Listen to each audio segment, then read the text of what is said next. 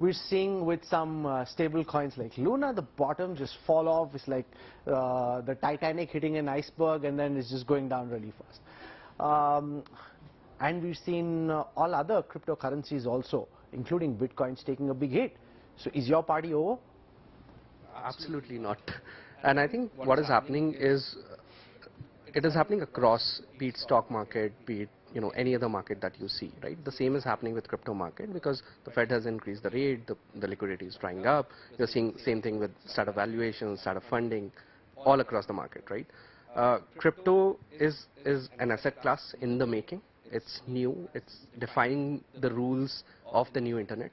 So the party has just begun, right? And it's a very dangerous party. I mean, it's a party with potentially no rules, a party where the cops are keeping a very close eye, and they could come barging in with sirens, and everybody in the party could end up in trouble.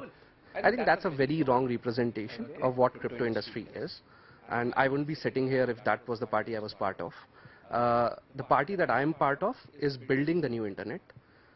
In 90s, when the internet was just starting, I think there were a lot of skeptics who were saying the same thing about the internet, that it is used for all the wrong reasons. Now we have seen that crypto has moved away from Silk Road. It has now come to the main street, and tomorrow it would be part of the Wall Street as well. What's your view on cryptocurrencies? Like, do they make sense to you, or is this a party which makes absolutely no sense to you? Well, I would hate to say that it doesn't make sense. I believe don't be a skeptic of something you're not an expert at. No, don't be diplomatic. This just sounds like you trying to weave a very diplomatic answer. Tell me what you think. Well, I've always debated between gold and crypto, for example.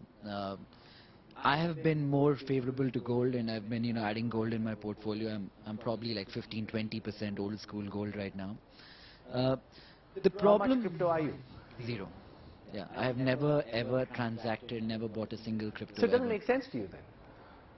Yeah. Ashish is thinking, I realize that he's feeling pressure. Just walk out together. I'm kya bolu, so I have to go back. I might meet it in the evening. Now, how do I keep it sane and diplomatic? But tell me.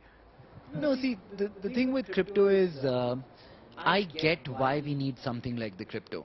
I think the Federal Reserve in America, whatever, the 11 trillion they've printed in the last 18 months, it's more money than they've ever printed, and backed by nothing essentially, right?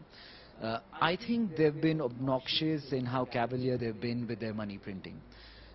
If you were to put in so much excessive supply of a certain commodity, it is bound to devalue. But it's a mystery why the dollar is strengthening in the last quarter. It's strengthening even this month. For those reasons, I think an asset class outside of that domain makes sense to me. Why that asset class has to be crypto, Bitcoin, Ethereum, that I don't get. I get the finite nature of, Bitcoin and these crypto coins, but I do not see why for that use case this is the answer. I'm not able to draw that bridge.